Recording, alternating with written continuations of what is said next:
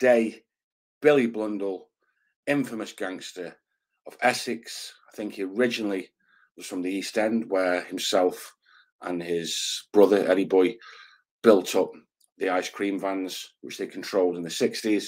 Later on moved to Thurrock. And Lew Martindale, otherwise known as Lew Yates. He changed his name when he went to London to start working the doors, because obviously back in those days there was no licenses or anything. There was lots of people getting bashed up, and also for tax reasons and whatnot. They used to use moody names. So these are the two guys at the centre of this story. Before we get down to it, which was a brutal, bloody fight, room at the top, Ilford in Essex, we will take a look at both characters and their sort of histories to give you a little brief synopsis of that before we get into the brawl that they had. So Lew Yates from Lew Martindale was Lew Yates later on when he moved to London, from St Helens originally, born around about 1945, learned to box at the Britannia Club in St Helens. He got married, had a few kids. He was training, doing bits of boxing, bits of security, different things. He'd listened to Roy Pretty Boy Shaw on the radio, challenging anyone in the country that he would do them for 10k. Well, 10k, the rough house price at the time was around about 13,000, so it's a lot of money for a young man from St Helens. So he decided to go up there. He had a friend who sort of lived in and around Forest Gate in the East End, went up there. They put a challenge out to Roy. Roy accepted it, said, put your 10k up. He didn't realise he had to put 10k up as well, so it was never going to happen. Went back to St Helens, decided to go and work in London, earn some dough and try and get his mission to get to Roy. So lived with his pal's flat, Forest Gate. Went to Terry Lawless's gym for a while in Canning Town, doing bits and pieces there, and was working the doors. And the first door he worked was the Room at the Top, which was a popular nightclub, but loads of faces would go there. And if you look at the pictures of Lew, not the tallest guy, probably about 5'9", maybe 5'8", 5'9", I think. But his shoulders so broad, real heavy, stocky guy, but could box as well. Apparently, was a good boxer and supreme strength. And he talks in his book of being a very violent guy. There's a link in the description to his book, guys. Billy Blundell, on the other hand, brought up in the East End with his brother Eddie Boy. They claimed that they were sort of businessmen more than anything, but they built up the ice cream vans and everything else, as well as other businesses, and became quite wealthy. They were buying lots of properties and everything else. Moved to Essex, where there was an infamous shootout that Billy Blundell and Eddie Blundell had with a little firm from around that area. And this little firm had employed Donny the Bull Adams, who had the legendary fighter Roy Shaw, to put the heavy on him as well. And it ended up in a shootout. And they went in to their, I think it was a cab office, and they've kicked the doors in, whatever, gone in there. They've shot Eddie. They were trying to escape out the back. Billy's escaped, got to the car, got his shotty out, and then started chasing around the front, started chasing Donny Adams, shot Donny Adams in the arse, let off a few other shots, shot someone else, I think.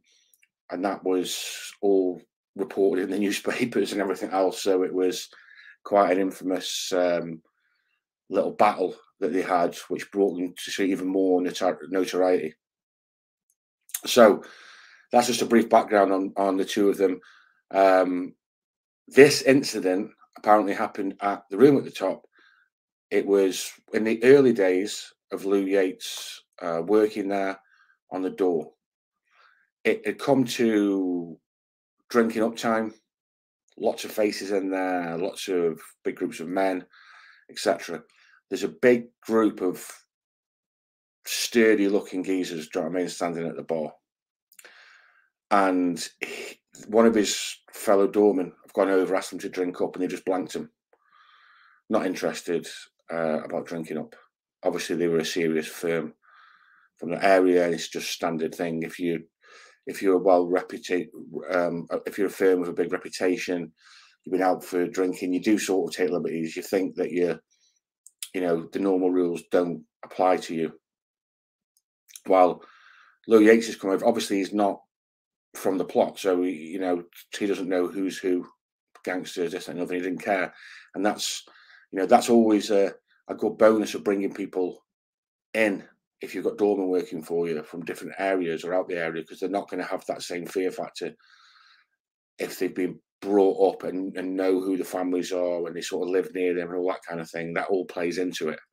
I worked the door myself for quite a few years, and it's definitely a factor.